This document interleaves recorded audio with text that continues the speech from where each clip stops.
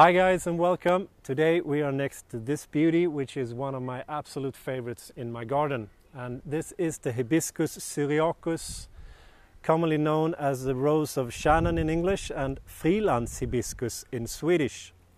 And I'm going to tell you a lot about this, and as usual we are going to divide this up into 4 parts. You have the purchase, the placement, the planting and the care of the plant. So if you want to skip forward, you can. Now the first thing you have to do is that you have to buy the plant. Now when you go out and buy it, there are only 2 things you have to look at. And that is, how many branches does the plant have? Now usually they are quite small when you buy it, and they cost maybe about 30 euros for quite a small plant. So you want it to be as good as you can when you plant it. So look at the branches and get the one that has the most branches on it.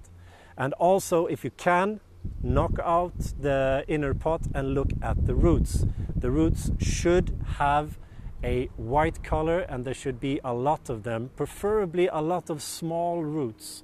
Now if it has a couple of thick roots that are quite brown, maybe you should choose another one. Now when you have bought your hibiscus, you have to choose a place to put it in your garden.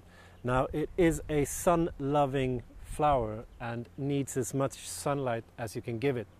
Now you can put it in a semi-shady spot, perhaps under a tree or something, but it's not going to grow as much and you're not going to get as much flowers on it. So if you can, put it in a southern part of your garden and give it as much light as you can. So now you have chosen where to put your hibiscus, and it's time to put it in the ground and plant it. Now this depends on where you live. They are not, the Hibiscus Syriacus is not a very fuzzy plant. It doesn't need to have any special type of soil. It actually can survive in most kinds of soil. So, but if you want to give it the best you can dig out a big hole for it and mix your soil together with some sort of planting soil that you buy in the store. It doesn't have to be a premium one, just something that is quite well drained, so it's not a lot of clay in it. Mix that up together with the soil you have in your garden and you should be fine. When you have planted it, you can give it some extra force by giving it some nutrients. Usually I use some kind of nutrients that come in a pellets form, round small balls that you just put down at the bottom of the plant and let the rainwater do the work. So when it rains, it dissolves a little bit at a time and gives some nutrients to the plant. Now taking care of your Hibiscus Syriacus is not that difficult. It's going to flower quite late in the season, at least here in southern parts of Sweden, where we have a summertime that has between 20 and 25 degrees in the day and about 15 degrees Celsius in the night.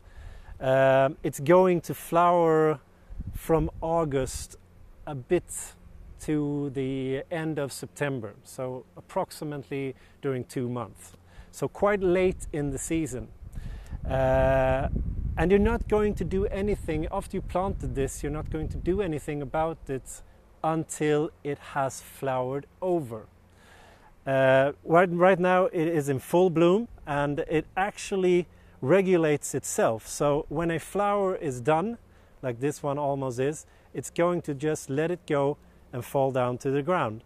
So you don't have to pick it and pluck it and cut it off like you have to do with some of the roses in your garden.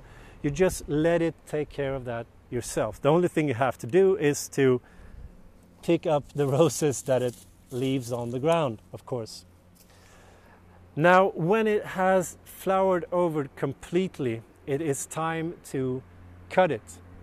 Now, you do this for one reason and one reason alone.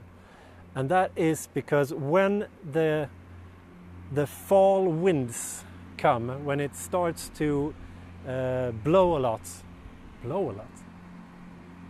Windy. when it gets quite windy, thank you, Philip. When it gets quite windy, the hibiscus has a tendency to break. So you need to make it stronger. And one thing to do that is to cut down the branches that has been growing during the season. Now, if we look at one branch here, you can actually see where I cut it last season. I cut it right here. So this is what has been growing during this season. Now, when it's time, when the flowers have flowered over, it's time to cut it. And then I cut it at least half of the new branch. So when I cut it, I'm going to cut it approximately right here. Now, you could cut it even further if you want to. And this makes the whole plant quite tough and is going to withstand these harsh winds in the fall.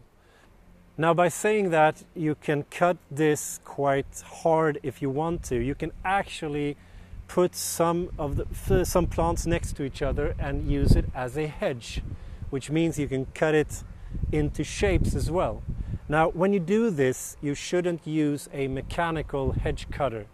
You should actually use some kind of a scissors so that you make a clear, nice cut and not something that rips the branches off. It needs to be straight as possible, because otherwise it can get some fungus diseases or something to it. However, the plant itself is quite resilient to funguses and other types of diseases, so you shouldn't have any problem with this plant. I hope you've enjoyed this small video about the Hibiscus Syriacus, and I hope that it works well in your garden. Now, if you have any more questions about this, please don't hesitate to make any questions in the commentary section. And also, please subscribe to our channel so you can get all of our videos as soon as they come out. Thanks for this time. Hej då!